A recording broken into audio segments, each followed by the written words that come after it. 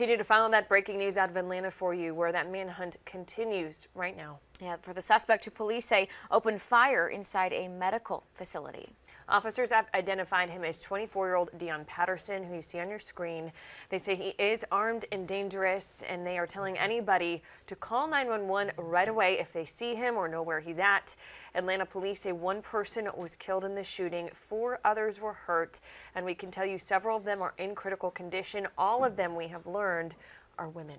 Yes. Police say they were called to a building on West Peachtree Street between 12th and 13th Street. That was around noon. Now, this is a map of where that shooting happened earlier today. And here are some surveillance photos. Police say show Patterson entering that medical facility.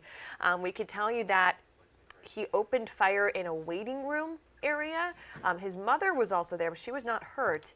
There is a $10,000 reward for any information on Patterson's whereabouts. And this was the scene as police were evacuating the building. This is a group of either nurses or doctors still wearing their scrubs, walking with who looks to be a patient still in that hospital gown.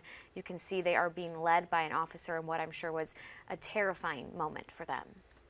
And here's one more look at Deion Patterson for you. Police say he also carjacked someone not far from where that all took place. They believe that he got away in that same vehicle, and they don't believe he's in that Midtown area right now. That's why we had that shot, that aerial shot of him showing all those different types of angles to try to see if they could spot that same vehicle. Again, police are asking anyone who sees him or knows where he is to call 911 immediately.